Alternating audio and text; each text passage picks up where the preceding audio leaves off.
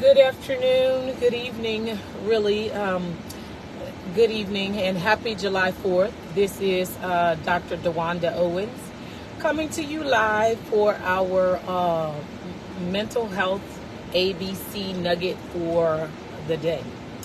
Today, our letter is C, and I wanted to talk about communication and how the communication or the lack of communication can lead to stress and anxiety.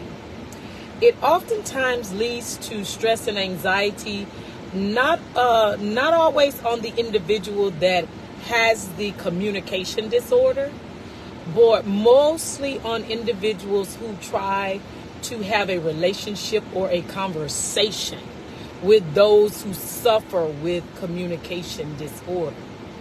There are a lot of different communication disorders. You can just check the DSM.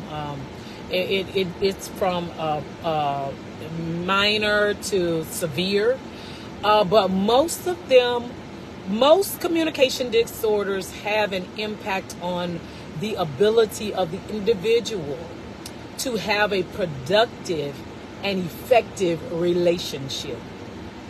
And the reason it is, let me just give it to you. Have you ever tried to talk to somebody and it seems like no matter how you tried to talk to them, no matter how you tried to reason with them, no matter how you tried to get them to kind of understand and be able to hear what you hear and see things in another light, they oftentimes just can't seem to get it to that point. You can't get them to, so it frustrates you to talk to them.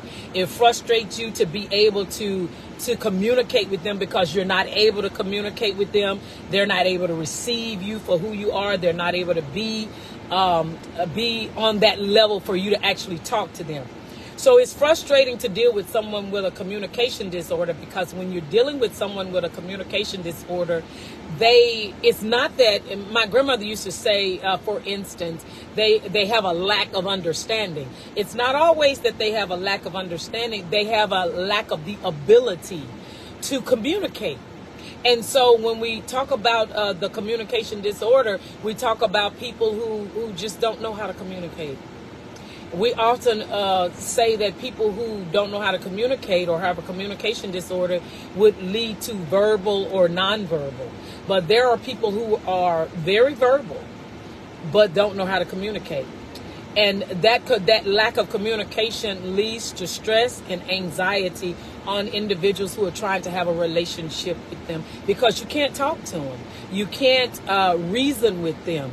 And every time you do try to reason with them, you find yourself in a place of stress. You find yourself tensing up. You find yourself in this place of just always trying to figure out how to get along, how to talk, how to break barriers, how to overcome things, how to do this and how to do that to communicate with that individual.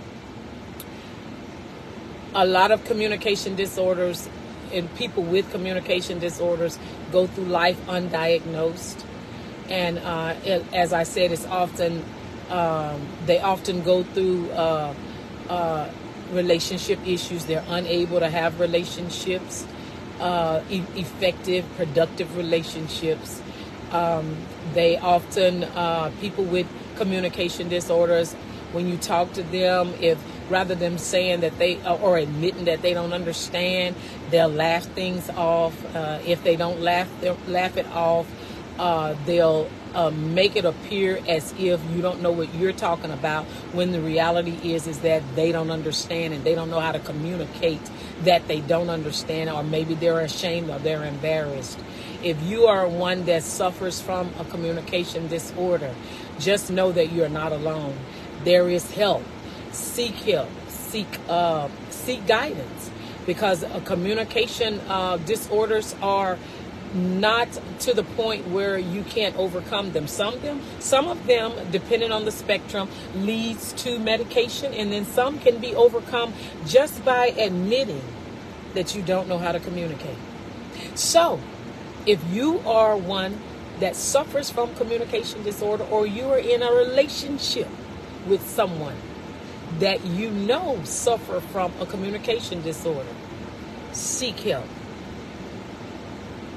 Seek help, seek guidance, seek attention, and talk through the process of deliverance. I pray that this helps you today. God bless.